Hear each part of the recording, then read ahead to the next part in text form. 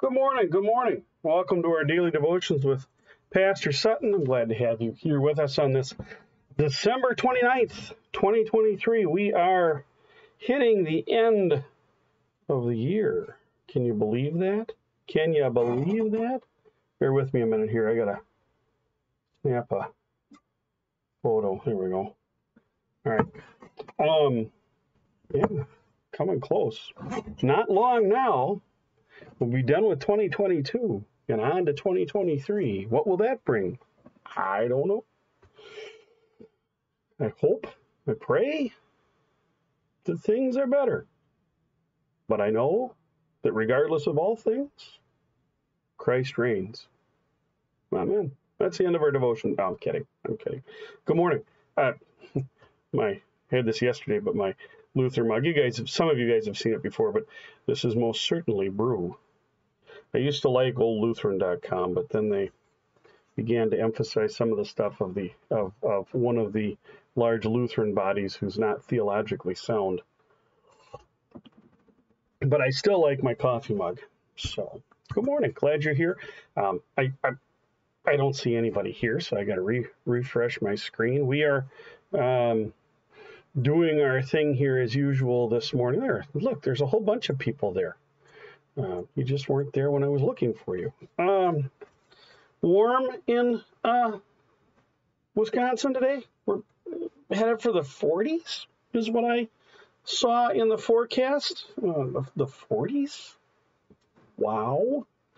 I'm not going to say sunshine yet because it's kind of overcast and gray, and yet brighter than it has been when there's other stuff coming, although we're supposed to have rain today too, which I don't know what that's really gonna do to us in the end, if we're actually going to get the rain they're threatening or not. I looked at the radar about 4 a.m., because what are you doing at 4 a.m.? Well, I'm up looking at radar.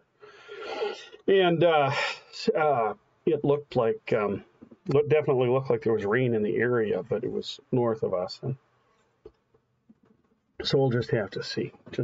Let's see who's joining us on this 29th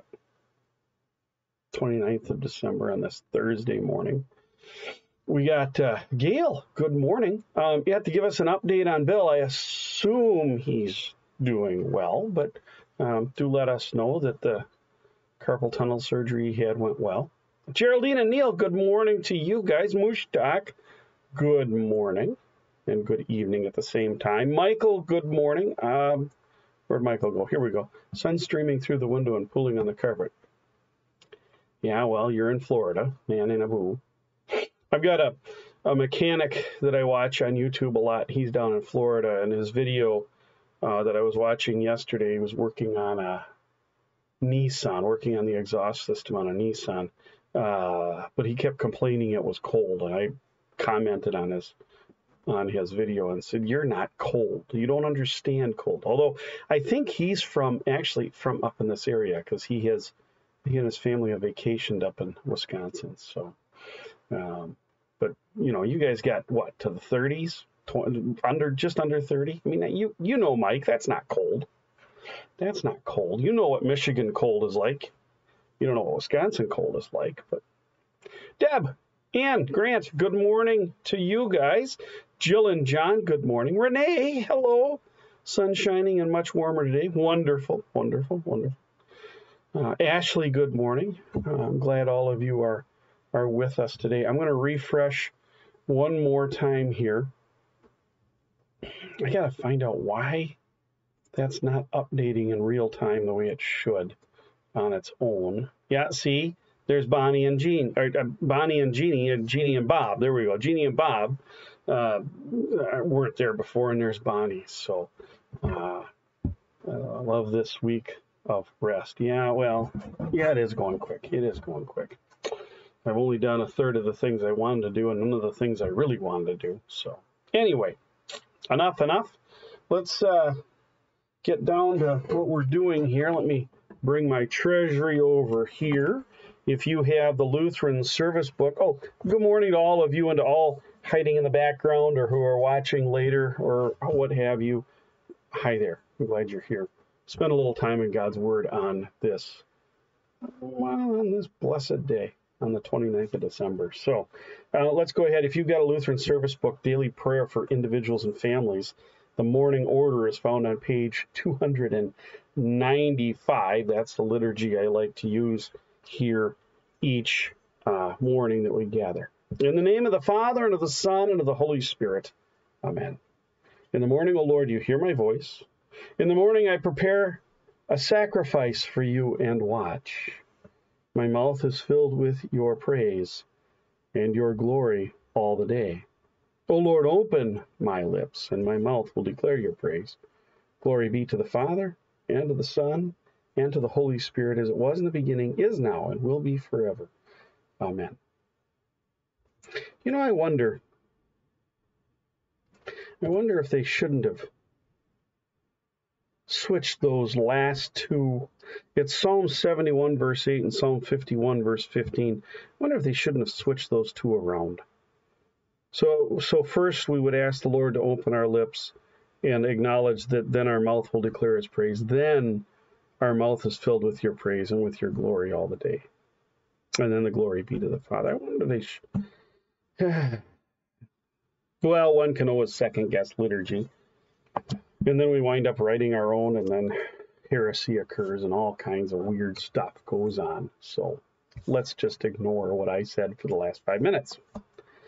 Our psalm today, Psalm 78, verses 1 through 7. Psalm 78, 1 through 7. Oh, you know what we missed? I missed this. Before we go to the psalm, let's, this is a significant day of the year for me, December 29th, the commemoration of David, greatest of all Israel's kings, ruling from about 1010 to 970 BC. Remember the dates in BC go backwards. They go counting down to zero.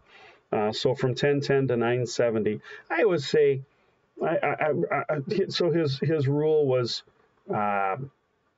about 80 years, which is actually a long time for a king to rule. But I always like, just, you're looking for a thumbprint, a point to point to. And I always say the reign of King David is around 1000, right? 1000 BC. That way you've got, that's about 1000 BC, and you're right in there. You're right in the area. From King David to the return from the Babylonian captivity is about 500, into the Babylonian captivity is about 500 years, and then 70 years in Babylonian captivity and back. So, and the return from the Babylonian captivity, the next major event is the coming of John the Baptist and the Christ. So then you're at about 450 BC, and then Christ is born about 0. So, anyway.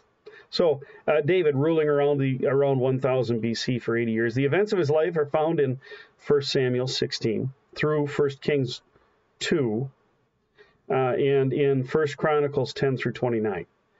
David was also musically gifted. He was skilled in playing the lyre and the author of no fewer than 73 psalms, including the beloved Psalm 23, "The Lord is my shepherd, I shall not want."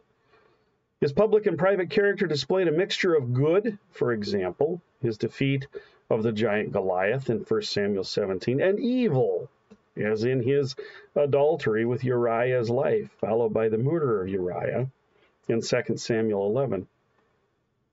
But David's greatness lay in his fierce loyalty to God as Israel's military and political leader, coupled with his willingness to acknowledge his sins and ask for God's forgiveness.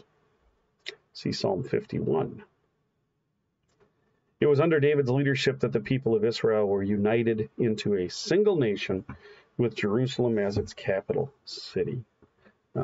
David, simultaneously sinner and saint, doing good and doing evil, but always fiercely loyal, faithful to the God of Israel, the God of Abraham and Isaac and Jacob, the God of our God, the God who is our God, even today. King David. All right, back to the Psalm. Psalm 78, verses 1 through 7. Psalm 78, verses 1 through 7. Give ear to my people. No, wait. Give ear, O my people, to my teaching. Incline your ears to the words of my mouth. I will open my mouth in a parable. I will utter dark sayings from of old. Things that we have heard and known, that our fathers have told us. We will not hide them from our children, or we will not hide them from their children, but tell to the coming generation the glorious deeds of the Lord, and his might, and the wonders that he has done.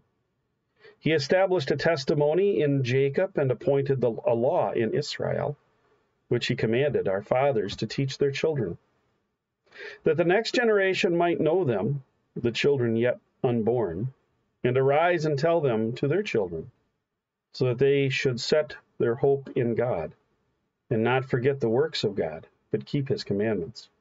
Glory be to the Father, and to the Son, and to the Holy Spirit, as it was in the beginning, is now, and will be forever. Amen. I will open my mouth in a parable, and I will utter dark sayings from of old.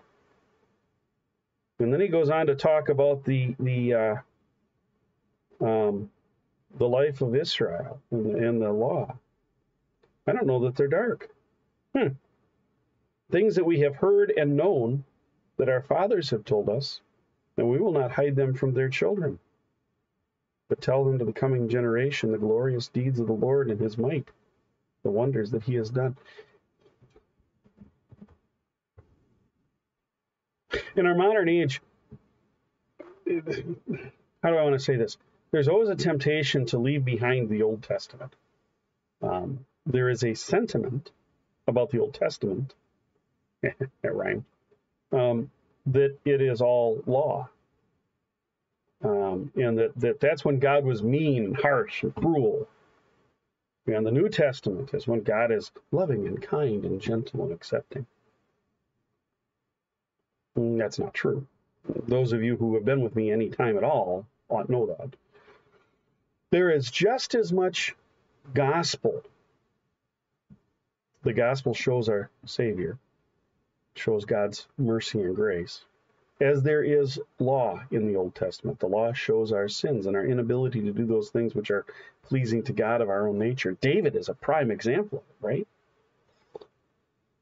It's God himself who said, "This is a man after my own heart." And yet David, well, the one we point to is always Bathsheba and Uriah, but there are plenty of other things that David did in the Old Testament, in his life, that were not pleasing to God. But when he did them and he realized what he had done, he sought God's forgiveness. And he lived in faith that God would forgive, that God passes over former sins for the promise of the coming Savior. And that's what the whole Old Testament is to recognize that Israel is chosen by God. Not it wasn't something they did. God said, "You are my people, and I will be your God." God chose them. The creator of the heavens and the earth, and all the things therein, chose them, and then sustained them, disciplined them when they wandered, but suffered their lawlessness and unfaithfulness too. I mean, think of it. He brought them up out of Egypt. First he brought them into Egypt to save them from the famines at the time of Jacob. But then 400 years later, he brings them out of Egypt to save them from the slavery that their life had come to entail in the house of Pharaoh. And he brings them out, and all they can do the whole time is gripe, right? And yet he sustained them through 40 years of wandering in the wilderness to bring them to the promised land. He could have killed all of them. In fact, there's a few times where he said, "Moses, get out of my way, I'm done." And Moses pled with the Lord to forgive. No, these mighty works of God that are in the Old Testament, we need to hang on to, because they point us to the mighty works that Christ does in saving you and I from sin, death, and hell, right here on the cross. All right, let's move on to our Old Testament lesson today. Isaiah 55, 1 through 13, not very long. 12 or well, be 14 verses because you got to count. Wait, no. 1, 2, 3. No, it'll be 13 verses. It's when we get into the higher numbers that I get confused.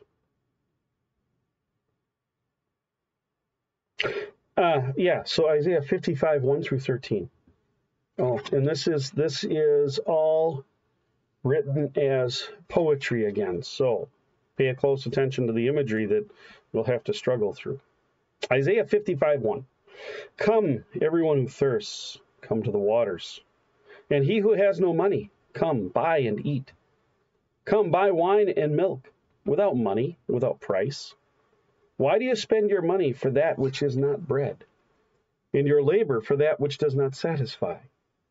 Listen diligently to me, and eat what is good, and delight yourselves in rich food.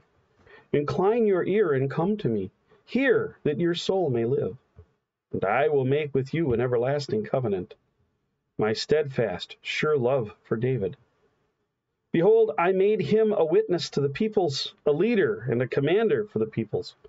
Behold, you shall call a nation that you do not know, and a nation that did not know you shall run to you, because of the Lord your God and of the Holy One of Israel, for he has glorified you. Seek the Lord while he may be found. Call upon him while he is near. Let the wicked forsake his way, and the unrighteous man his thoughts. Let him return to the Lord, that he may have compassion on him, and to our God, for he will abundantly pardon. For my thoughts are not your thoughts, neither are your ways my ways, declares the Lord. For as the heavens are higher than the earth, so are my ways higher than your ways, and my thoughts than your thoughts. For as the rain and the snow come down from heaven, and do not return there, but water the earth, make it bring forth and sprout, giving seed to the sower and bread to the eater, so shall my word be that goes out from my mouth. It shall not return to me empty, but it shall accomplish that which I purpose, and shall succeed in the thing for which I sent it. For you shall go out in joy, and be led forth in peace. The mountains and the hills before you shall break forth into singing, and all the trees of the field shall clap their hands. Instead of the horn shall come up the cypress, instead of the brier shall come up the myrtle, and it shall make a name for the Lord, an everlasting sign that shall not be cut off.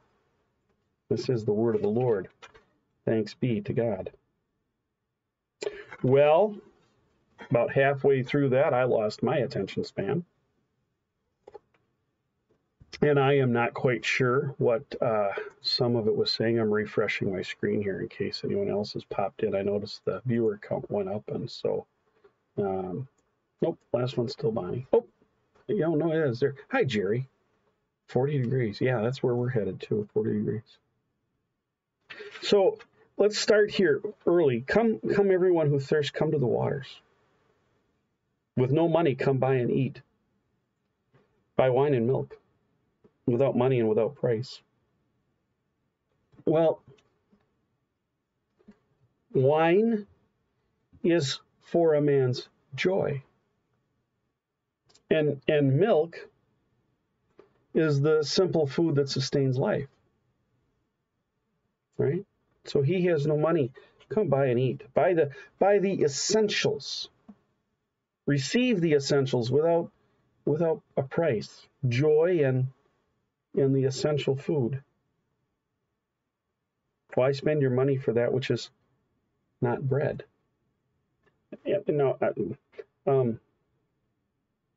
Trying to remember what the Hebrew word for bread is. It's not l'chaim. Where is it? But for the Hebrews, remember, bread is life, right? That's the food that sustains. In the worst of all situations, if you're hungry, at least you have bread to eat. So why do you spend your money for things which are not the essential things to life, and your labor for that which does not satisfy? how much of our life, oh, pastor, point it to yourself. How much of our life is often spent laboring for things that, when we're done, have brought us no pleasure and do not satisfy us? So listen with all diligence. Eat what is good, and delight yourselves in rich food. Incline your ear to me. Incline your ear, which means listen. Right? That's right. When you hear a distant sound and you want to clarify it for your ear, what do? Well, you incline your ear to it. Incline your ear and come to me. Hear that your soul may live. I will make an everlasting covenant with you. My steadfast, sure love for David. And that's pointing to the Christ, right? Who is Jesus? Well, he's the son of David, right? Behold, I made him a witness for the peoples, a leader and commander for the peoples. Behold, you shall call a nation that you do not know, and a nation that did not know you shall run to you. The Gentiles, right? Those who are not part of Israel, right? Israel is the nation they know. You and I are the nation they did not know, the nation that Christ brings into the greater Israel. Because of the Lord your God and the Holy One of Israel, which is Christ, for he has glorified you. See, it's all pointing to Jesus. Seek the Lord while he may be found. Call upon him while he is near. Let the wicked forsake his way, blah, blah, blah, blah, blah, blah. Now, here we go. The wisdom of God, right? And this idea contained here and other places in Scripture. This is not a one-off verse, but this idea is essential to the way we ought be thinking in this day and age when things are in the world are so confused. For my thoughts are not your thoughts, neither are your ways my ways, declares the Lord. For as the heavens are higher than the earth, so are my ways higher than your ways, and my thoughts than your thoughts.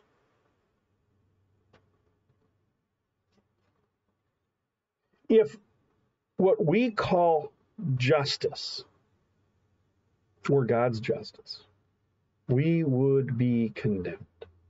We would be without hope, right? Because whenever we are angered by what someone else has done, we seek justice according to our own hearts, which is punitive. But God's justice is forgiveness. He seeks always to forgive. Now, that doesn't mean that the Christian has to be a pacifist pushover, because we stand on the Word of God firmly. And when we say something is wrong and demand God's justice for it, which would be repentance and forgiveness, we do so because we know God speaks truth. Your thoughts are not my thoughts, nor are my ways your ways, which is thanks be to God, because if his ways were our ways, the cross of Christ, the crucifixion, the birth, crucifixion, death, and resurrection of God's only begotten Son, Jesus Christ, would never have come to pass. Which of you fathers would put your son out there as a sacrifice, even if it was a sacrifice for the whole world? No, absolutely not. I mean, I might take him out on my own, my justice. But God's justice is forgiveness. God's justice is a call to Israel in the time that Isaiah is speaking of, the coming of the Babylonian captivity. It is a call for repentance. If they would but turn away from their idolatrous worship, their lawlessness, their unfaithfulness, and turn back to the Lord their God and worship him and him alone, and call upon him faithfully, Babylonian captivity would have never taken place. Israel would have never been crushed. Jerusalem would still be the capital of the world. But we are poor, miserable creatures, and the Lord disciplines those who love him. So even as they're sent, there's a remnant that remains, and that remnant comes back to rebuild Jerusalem. And eventually, around the turn of the millennium, the turn of the calendar clock, year 0 to 5, Christ is born. Christ is born to die to save you from your sin. And then,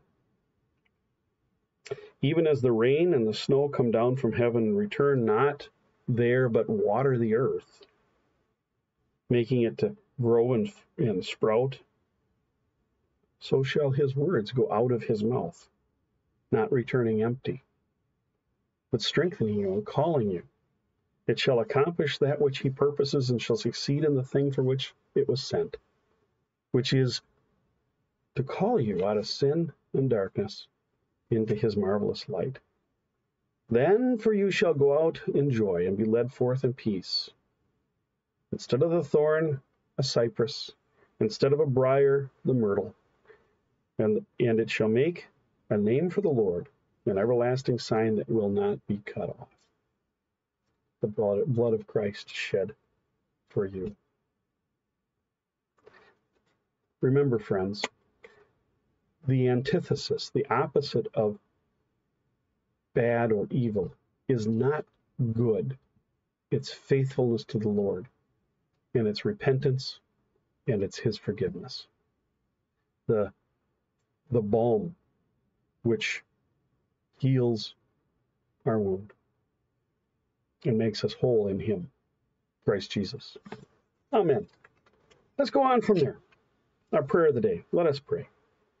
God of majesty, whom saints and angels delight to worship in heaven, we give you thanks for David, who, through the Psalter, gave your people hymns to sing with joy in our worship on earth, so that we may glimpse your beauty.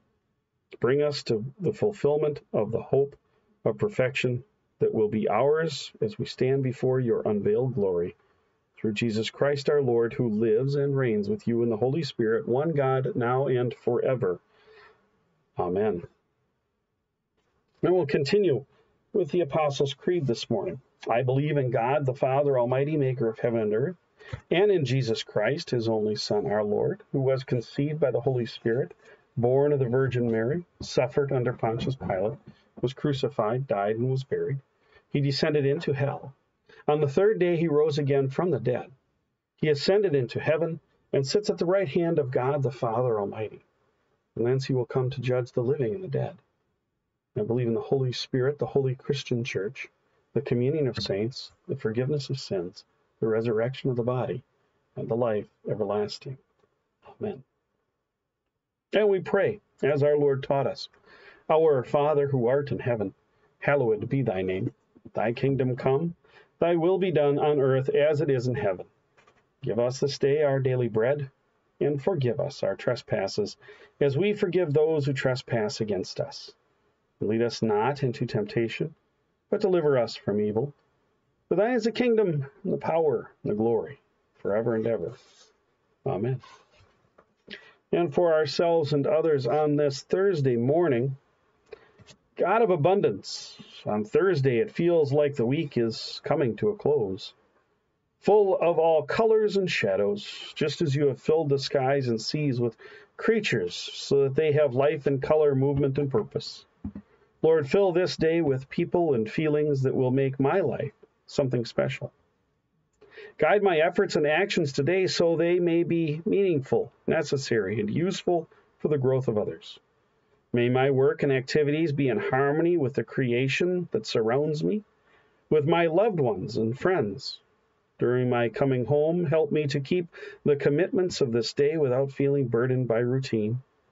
Help me to enjoy them as part of your creation.